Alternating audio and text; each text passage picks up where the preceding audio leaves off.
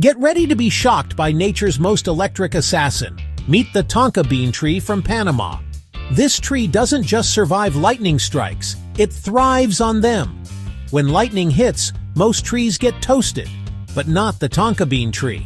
It conducts the electricity, acting like a natural lightning rod.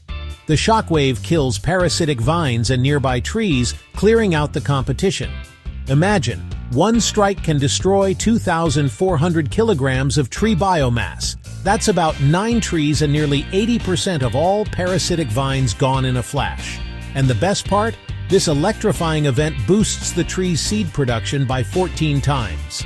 Scientists have tracked this phenomenon using electric field sensors, cameras, drones, and ground surveys. So the next time you think of lightning as destructive, remember the tonka bean tree.